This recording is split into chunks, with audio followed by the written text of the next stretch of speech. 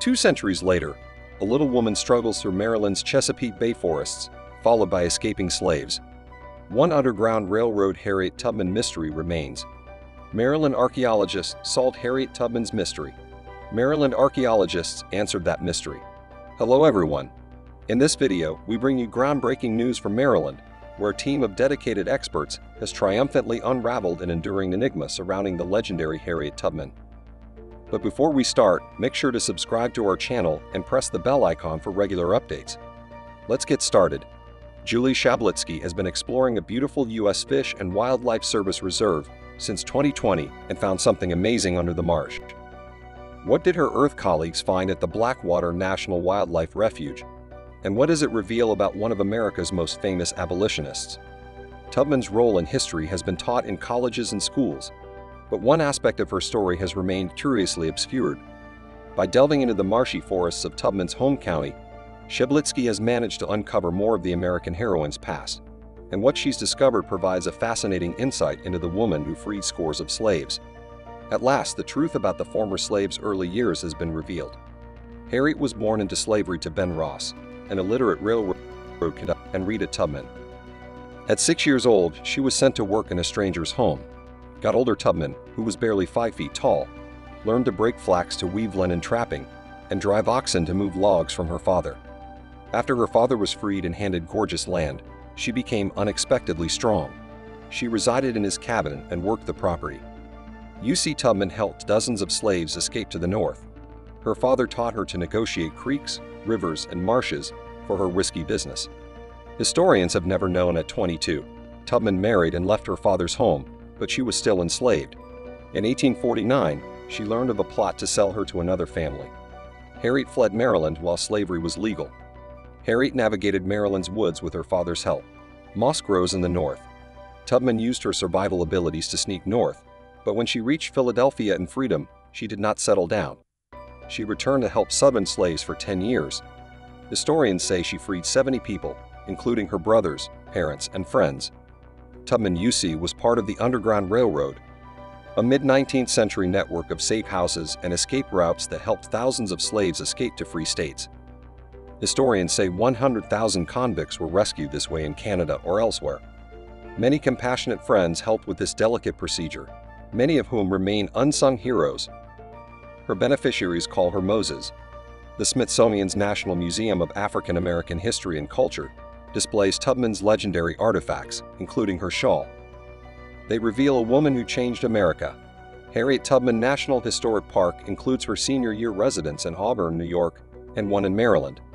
The U.S. Fish and Wildlife Service bought the land in 2020 to replace Lone Star habitats in the area. When the new manager, Marcia Pradines, got there, she was interested in the site's interesting history, so she contacted Maryland archaeologist Julie Shablitsky. A plan began to take shape, but where to even begin looking for Harriet's father Ben Ross's cabin? At first, Shablitsky and her team looked at historical records.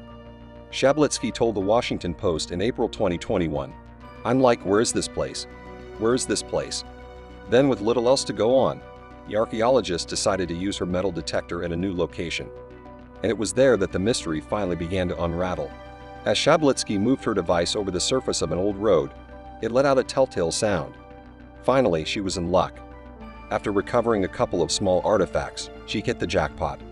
An old coin covered in, according to accounts, various ceramic fragments with patterns let scientists date them. The shards may be from Ben's cabin in the 1820s to 1840s. Shablitsky told the Washington Post, "That's when we had our moment and recognized it couldn't be anywhere else." The team found Tubman's childhood cabin, but how could they be confident of the discovery?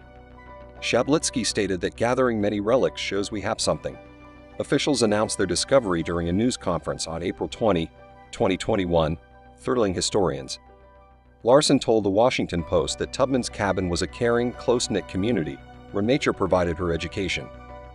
Larson said her father's years shaped Harriet Tubman. Shablitsky said the discovery revealed a vital part of her story. Larson told the NYT about the discovery's importance. She said this gives insight into a time and place in Tubman's life. "We know very little about the community that really created this woman, and we can't fully understand her until we understand the place she came from." As the story of the discovery spread, more facts emerged about the years Tubman spent at the cabin. According to the New York Times, it wasn't just Harriet's father that taught her vital survival skills while living in the woods.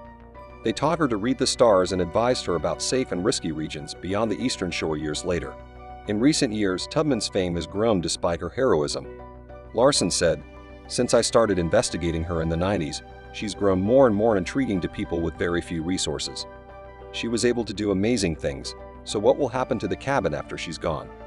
After Shablitsky and her crew finish excavating, the site will become part of the Harriet Tubman Underground Railroad Byway, a tourist attraction. This 125-mile self-drive tour from eastern Maryland to Philadelphia visits over 30 sites from the legendary abolitionist's life.